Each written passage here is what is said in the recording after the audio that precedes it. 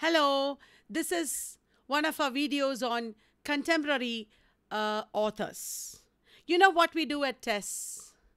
We teach for NET. That is not the only thing we do. We have a publishing company, we have a gaming club, we have a training center, and an online literature merchandise shop. A lot of young scholars and previous students at TESS are working in many projects for all these companies, and thereby they are getting more employability. We are imparting some skills to these young scholars, and they are gaining more competence in their professions. So this video is scripted by one such scholar, Merin John. Not long ago, in the year 1977, a baby girl was born in Nigeria. And she was called Chimamanda Ngozi Adichie. Quite a long name, so we'll call her Adichie for short. She grew up and became one of the finest writers in the English language. And so it's very important for us to know about Adichie. Yeah. Adichie did not know from the very beginning that writing was going to be her cup of tea. But there was one thing that she knew, that she loved reading. It was one such venture in reading that she encountered Chinua Achebe's path-breaking novel, Things Fall Apart, published in 1958. This is a novel that Adichie found to be very transformative. It might have been at the same time that she chose to change over from medical studies to pursue communication and political science for her bachelor's. And then she also emerged as a writer. She also earned a master's degree in creative writing from Johns Hopkins University in the USA. And she studied African history at Yale University. At this time, she was shuttling between Nigeria and the USA. At an age of just 21, she published a play called For Love of Biafra. Now you'll wonder, what is Biafra, or who is Biafra?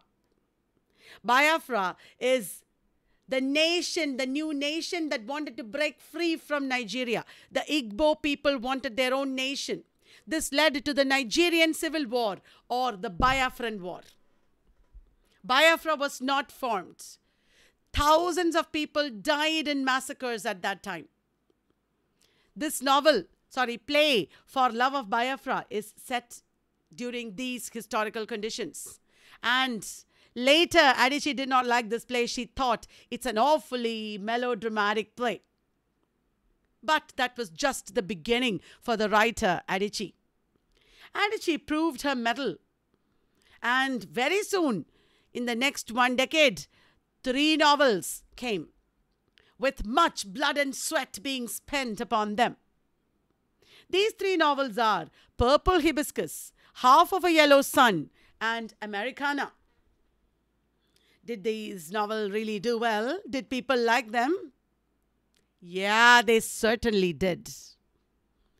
Her debut novel, Purple Hibiscus, was published in 2003 and won the Commonwealth Writers' Prize for the best first book. That was in 2005. And why is it called Purple Hibiscus? Have you seen a purple hibiscus? I don't know if I have. Many of you may not have seen it because it's a very rare flower. The title Purple Hibiscus means rarity, uniqueness. The novel tells the story of the 15-year-old girl Kambili, her coming of age. She is living under the influence of her very oppressive and fervently Catholic father, Eugene. He is quite oppressive to her, her brother, and her mother. But this man, Eugene, is contrasted with his own sister, their aunt Ifoma, who is also a Catholic, but of a liberal kind. And Kambili also is talking to us about Eugene's father, who is a pagan African, whom Eugene does not have anything to do with anymore. So caught between all these cultures, Kambali grows up. And Kambali learns to be independent. She finds her own voice. She falls in love. And she grows mature. But her family falls apart. Because her mother was so traumatized and oppressed, she could not take it anymore. And one day she poisons her husband, Kambali's father. And Kambali's brother takes upon himself the crime and goes to jail for it. So much trauma for a girl who is growing up. But she grows mature out of all this. The novel was shortlisted for the 2004 Orange Prize, which is now called Bailey's Women's Prize for Fiction. Her second novel, Half of a Yellow Sun, well, she does have something to do with colors, doesn't she? Yellow sun. Before that, purple hibiscus. Anyway, why is it called Half of a Yellow Sun? Because that is the flag of the Biafran nation. Here, this novel is also set against the Biafran War, against the massacres, and it focuses on one 13-year-old boy, Ugwu, UGWU.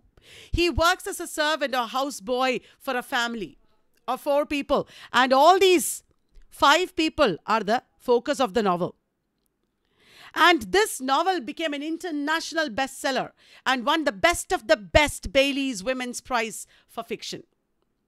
Did you know that she did a lot of historical research to write this novel? And it took her like 4 or 5 years to complete it. Adichie's third novel is Americana. This novel also won National Book Critics Circle Award. And it was acclaimed by New York Times as one of the best books of the year 2013. And do you know what Washington Post Book World called Adichie? They called her 21st century daughter of Chinua Achebe. Wow. And to put it simply, this novel Americana is a romantic story.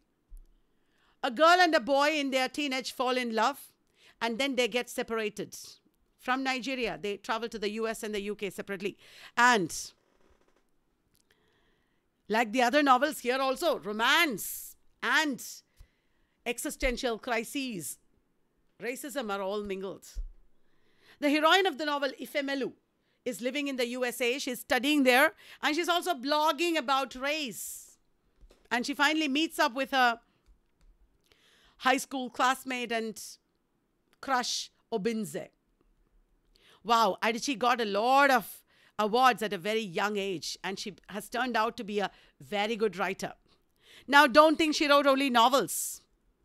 She has written other things too. Probably many of us heard about Adichie for the first time when we looked up TEDx Talks.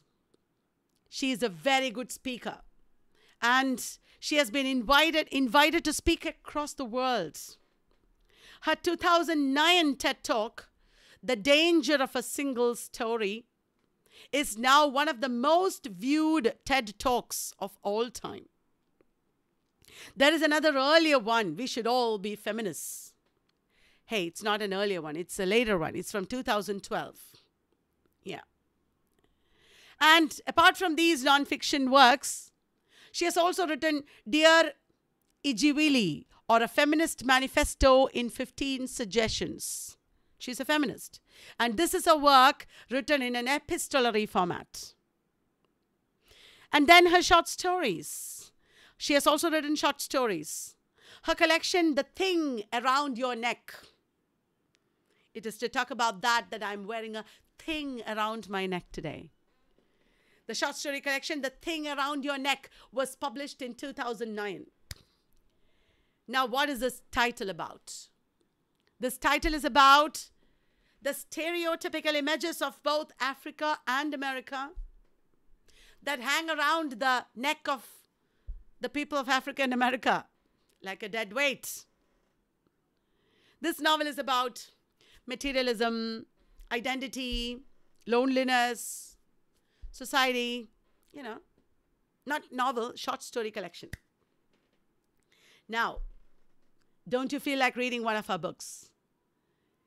She's an amazing writer, and I have read a couple of her books. Her style is beautiful. Even when she uses multiple perspectives in her novels, she's able to speak in a steady, consistent, clear voice. It is amazing.